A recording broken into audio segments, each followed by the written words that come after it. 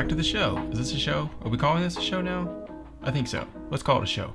Welcome back to the show. If you're like me and you do a lot of content for specific brands or even yourself, you have custom fonts and colors and sizes that you use on the regular, day in, day out for your videos. The problem is every time you put those in, you have to adjust those settings to get the things that you like, right? You have to adjust the font, you have to adjust the size and the colors. Well, what if you could just set it up so that those popped up as a default title every single time, using a keyboard shortcut? Now there's two ways you can set this up. One is if you have Apple Motion, the app, well, we're gonna use that to change some of the defaults, but if you don't have that, it's totally okay. We can set up the defaults. You're just gonna have to have one little extra click in the end to get your final result. Not a big deal. So first we'll do this without Apple Motion. So we're gonna hit Control-T to bring up our basic title. Boom, there it is. Now, see, here it is. It's all boring and blah, blah, blah. So let's change our font. Let's say I want to go down here and change this to this Chromatic Arcade, and I want to change the size up a bit, and then I also want to change my color. So we're going to go down, we're going to change our color to this lovely blue. Boom, there it is. There is the font that I'm going to be using all the time, most of the time.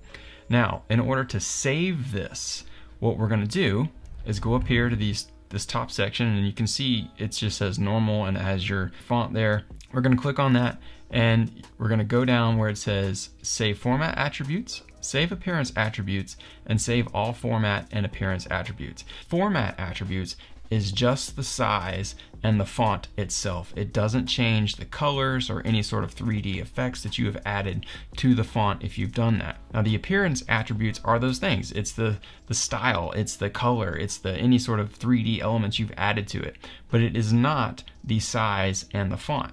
So what you want to do is save all format and appearance attributes. And when you click that, it's going to pull up this little box here in the center, and it's going to give you a chance to name it. We're just going to name this Arcade Blue, hit save, and boom. Now, when you go up here, click on this, you can see we have our Arcade Blue preset. So how do we activate that? Well, let's go back to our Control-T. Now you can see it just brought up our basic title again. But now we can go up here to the top, click, scroll down, hit Arcade Blue, boom, changed it. Easy peasy. Now let's do this using Apple Motion. And this is actually my preferred method because in the end result is actually faster and truly is a one-click solution to custom title. So here's how we're gonna do that. We're gonna go over here to our title sections over here, and we're gonna find where it says basic title, because basic title is what comes up with our keyboard shortcut. We're gonna right click on that and just hit open copy in Motion. That's gonna open up Motion for us. All right, so here's our basic title. Now what I'm gonna do is go up here, I'm going to click on the title layer itself. I'm gonna go over to the inspector under format. I'm gonna change my font. I'm gonna go down to my Chromatic Arcade, and Apple Motion is laid out a little weird. We need to click on appearance to get to our colors. Now I'm gonna click the color that I want. Boom, and there it is. We have changed our title, font, and the color. Now I'm set and ready to go. So here's what we're gonna do. We're gonna go up here to File and Save As. Doing Save As, and this is where we're gonna name it. I'm just gonna name it Arcade Blue. And it'll ask you what category you want to save it in. So if you already have some custom categories, you can choose wherever you want to save it. It really doesn't matter.